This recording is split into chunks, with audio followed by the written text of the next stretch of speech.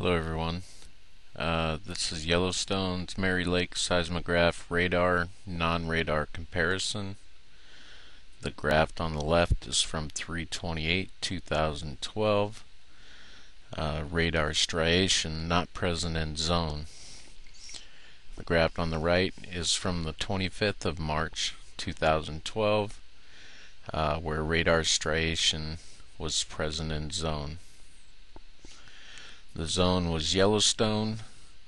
Note, zone was not completely void of radar propagation.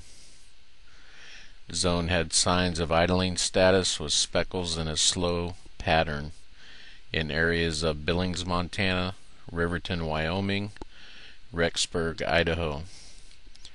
Radar at time of was midnight 0000 3/28/2012. Also, the radar was looked at throughout the day.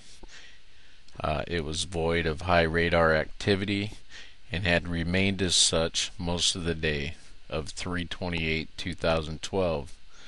The only notable activity in zone was the particulate of energy movement with each radar site. Included in this observation was all radar sites in Montana.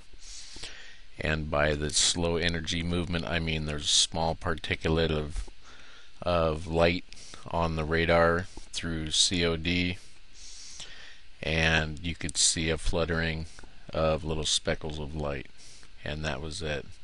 You can see on the graph that there is still slightly some altering, but not as much as when the radar was completely on and had the striation effect, the fan effect on the radar.